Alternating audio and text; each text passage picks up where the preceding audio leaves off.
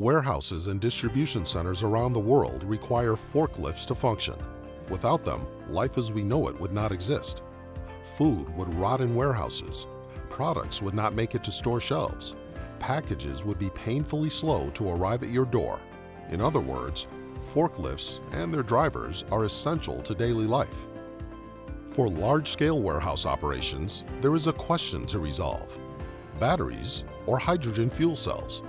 What is the most effective way to power an electric forklift in a manner that optimizes productivity, efficiency, sustainability, and makes the most of warehouse space?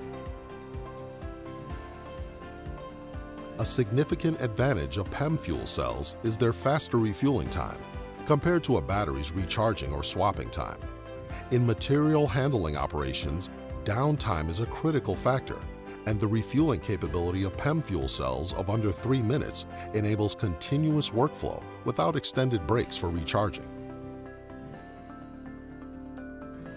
PEM fuel cells maintain their power throughout an entire shift, working as efficiently in the first minute after a refueling up until it needs to be refueled again. By contrast, batteries lose power as they work, delivering less power throughout a shift. This can not only impact operator productivity, but operator morale as well. Battery recharging requires dedicated space to store, recharge, and swap forklift batteries.